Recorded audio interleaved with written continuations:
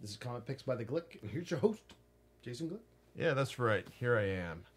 Okay, this week, yeah, it's like for those of you who read my bi-weekly posts about what comic books I review. You know, I talked about the Goon, Volume 7, A Place of Heartache and Grief. It's a title that is far less emo. The title for a series is far less emo than the title would indicate. And well, see, I figured that, I talked about the most recent volume, Volume 7, in the post, but you know what?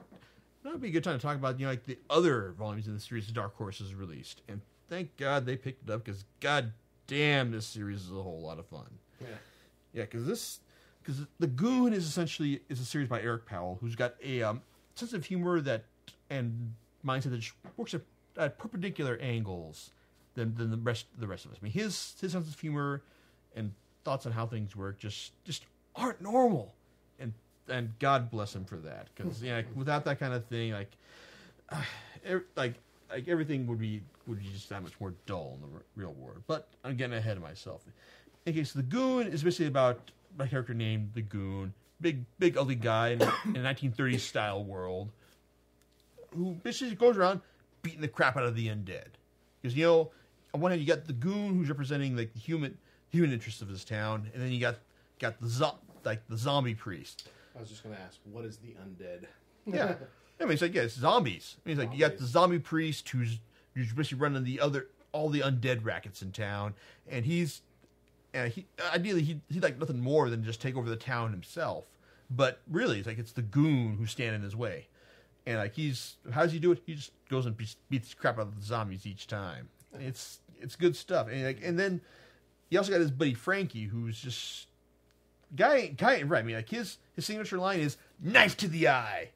And he's a big wide-eyed crazy guy who just talks about some of the most insane stuff, like getting his own pony. Just talking about the girl who just put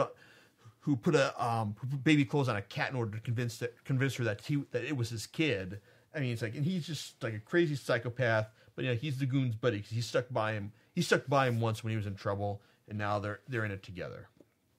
But I mean, the series is just trades on some really warped, crazy stuff. I mean, you get the Goon fighting giant fishmen at the wharf and cutting their legs off. It's like, that's my good dating arm. I'm not gonna get any good women without my good dating arm. It's like, and then you got talking chainsaws, which even Powell admits in the Volume 0 trade paperback, which collects his pre-Dark Horse stuff. She's like, what were we thinking with a giant talking chainsaw? I mean, that doesn't make any sense. Yeah. And then you got the time that he and Frankie went to get this valuable coin collection from a ghost that basically the ghost. It's a bunch of incestuous ghosts, because basically this the grandpa made his family stay in there and then just did all sorts of strange things with them, and it was kind of scary. I mean, let's see if I can find the exact quote right here. Yeah. Oh yeah, you see the DeCastro patriarch, Mr. Lionel DeCastro, wasn't known for being entirely sociable, decent, or sane. Mr. DeCastro kept his wife, children, and grandchildren and prisoners in the mansion, never once letting them step foot outside, constantly subjecting them to every depravity his sick mind could conduct. What's that you say? How do you have grandchildren if he never let his kids leave the house? Think about it, you twit. We're dealing with a real sick puppy here. So basically, you got a bunch of incestuous ghosts, but versus the Goon and Frankie, and while Frankie just gets bad into the crazy here, just trying to make nice with a sandwich, the Goon finds out that cinnamon floss is the bane of all undead. Cinnamon floss. Huh. Seriously. Yeah, it's like she says, petrified cat eyes strung on cinnamon dental floss. Yeah, so that's all. If you're in a bind with the ghosts, and you need to take them out, cat eyes and cinnamon floss. That's all you're gonna need. Well, it's good I have cinnamon floss in my car. Yeah, yeah, and it's it's just just gets crazier from there. And let's see, the first real volume of the series, you get to see them taking on like Santa's evil elves like to eat and digest everything they come across, like, and the let's see, and you get to see the zombie priest trying to get this bog creature trying to eat something's head.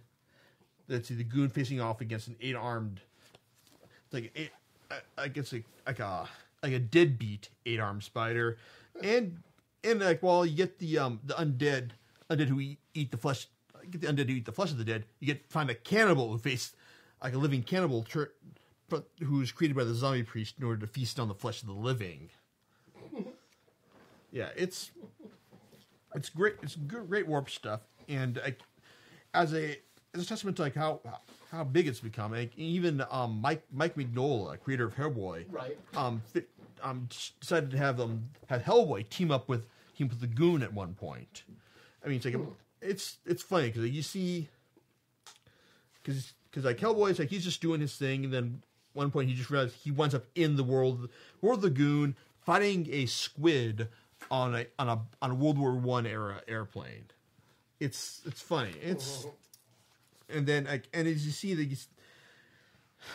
like Hellboy, like, he's a fairly straight shooter, but then we get when you toss him against the craziness of the Goon's world, it just seems kind of mundane actually. Like, when Hellboy says like, one time I was in Japan and I was in this house and there were all these guys with no heads, and the heads are off in the woods planning to eat me, so I took all the bodies and hid them in the lake. I mean, like, he says this to the Goon's crew, and they think, yeah, okay, that's kind of normal, Like, well, so what? Yeah, exactly. Yeah, and then they go out to fight. Then they go out to fight squids. They go out to fight squids with balloons attached to them. So it's great, strange stuff. But see, the thing about the Goon though is that recently it's actually been hitting in more serious territory. Interesting. Yeah, now serious territory, meaning that like it's like we're trying to find out that like the zombie priest finds out what's more serious consequences for his actions, and the Goons find out that like things aren't going to be like the same. This is fine. Oh, me versus zombie priest is going to me versus like even more crazy and evil things that actually probably going to stand chance at killing me and killing everything else that I know.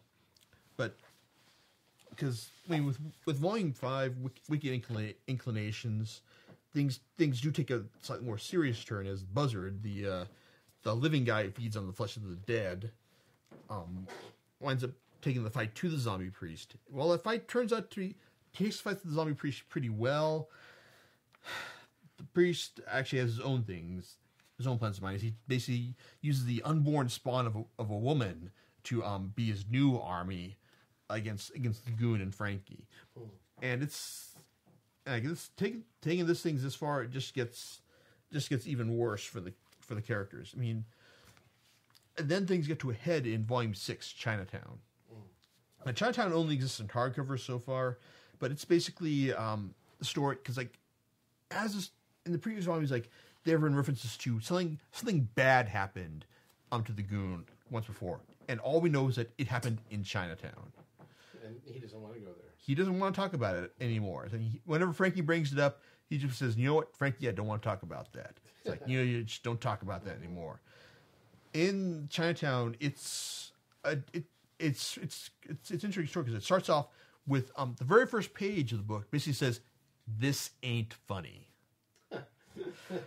Which is funny all by itself. It's funny. Then you start reading this, and then you realize that no, this is the last time the Goon actually had to be happy. I mean, he met this one girl who was a prostitute in the service of the Chinatown gangsters who wanted access to the docks. Right. And it's like the Goon sees this girl. I mean, she was one of the girls who worked at his carnival before he before things went bad for him.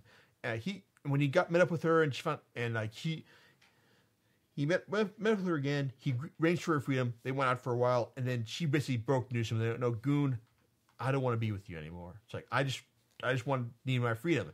And then the Goon just loses it. I mean, there's a great 6-page sequence in the graphic novel where it just shows where you see Goon looking in the mirror, and he just completely loses it, and it's a great sequence. And then so you see this, and nothing's ever going to be the same for him. And then after that, then you learn out how he got his trademark scars, and it ain't happy. I mean, it's very well done, and I look at this and think, but one of the reasons I like about the Goon is because it's so goddamn funny. Just like all the crazy funny stuff that he throws in each volume. I mean, and then to go serious like this. I mean, that's kind of it's not what you expect. Yeah, it's not what you'd expect. I mean, he's been building up to this. I mean, there's a term for this. It's called the Cerebus syndrome. Okay. Yeah, it's originally coined by this guy Eric Burns, who writes this webcomic site called WebSnark. Okay.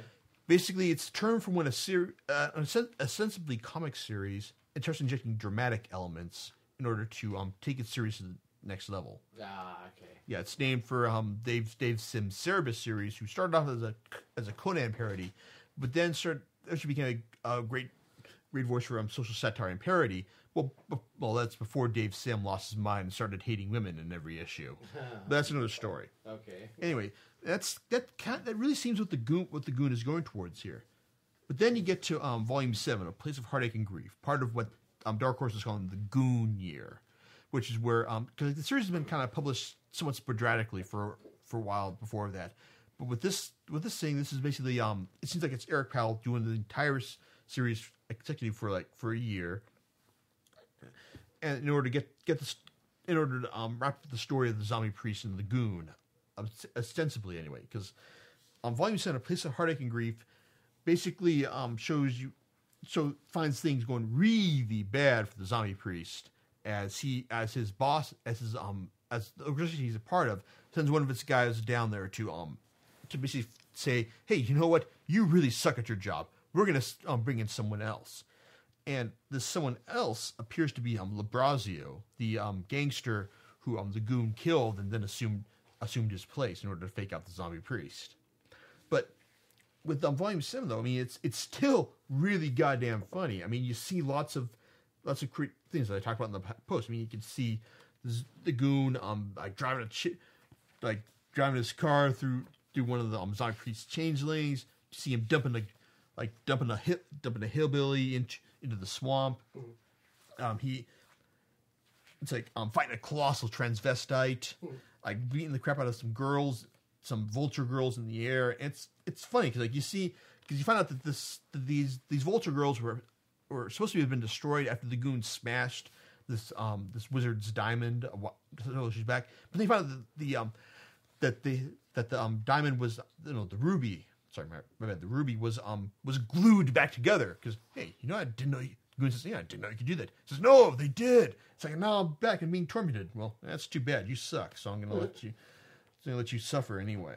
But but Volume 7, it works because I mean, even though it's still taking the series in a much more serious direction, it's still not losing sight of the great twisted comedic sensibilities that the series that have been the hallmark of the series. So even if we are going in a much more serious direction, I'm willing to go along with it, if only because it's, like I said, it's not losing sight of what made the series great in the first place. I mean, like, it's also noteworthy because even as serious as the series this volume gets, it still ends with a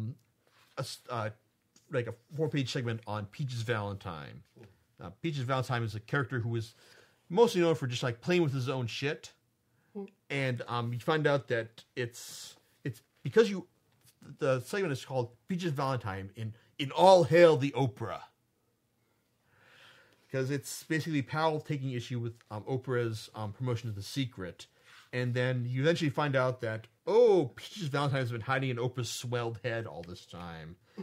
And it's just sick. I mean, it's like you just found that this thing who likes playing with his own shit is hiding out in Oprah's head, making her think these things. And and wait, just out of curiosity, does she lose it after that? Well, you see, like her head happens to Oprah? You see, her head explodes, and then that's when you realize that Peach's Valentine has been hiding it all all this There's time. the whole reason why she is the way she is. Yes, and Nice hit. yeah, it's great stuff. So like, it's like, yeah, even though the series is getting more serious, it's still not losing sight of what it was originally here for, which is to provide just like great twist, like great twisted humor at the expense of the undead and those who deserve it. Mm-hmm. So overall, technically 8 volumes, if you count volume 0, are well worth buying. And yeah, even though like volume 6, Chinatown, is still on hardcover, that's still well worth it as well. Gotcha. Even if it isn't funny. Yeah. So, like, to be honest, it's probably more suited for Halloween stuff. But hey, you know what? I'd still say go out and buy all the volumes like as soon as you can, because it's great stuff. Yeah, sure. Why not? Okay. All right. And on that note, call it a night. Gonna see you next week. All right. See you later, guys.